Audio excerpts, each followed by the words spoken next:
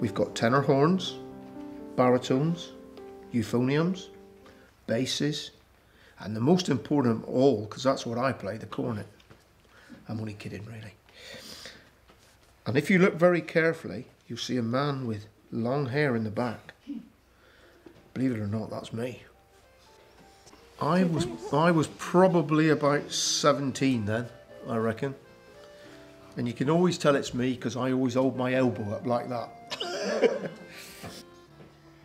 What else might James Ravilious have seen when he took this picture? What he would have seen in this picture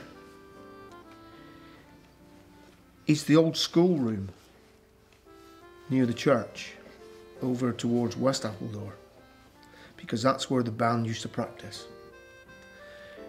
He would have seen probably lots of cases all around because people have taken the instruments out of their cases.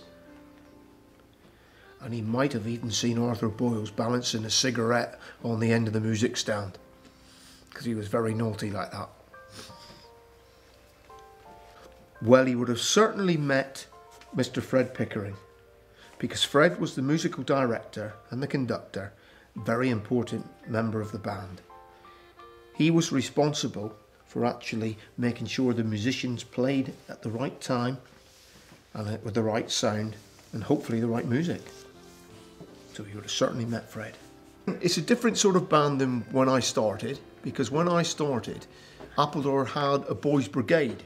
Now, boys' brigade is similar to Girl Guides and Brownies and Rainbows and things like that, but this was a boys' brigade. And then when our boys' brigade section folded, when it ceased to exist in 1965, we changed it to a brass band. Now, the brass band traditionally plays hymn tunes and marches. However, over the years, we now play all sorts of music.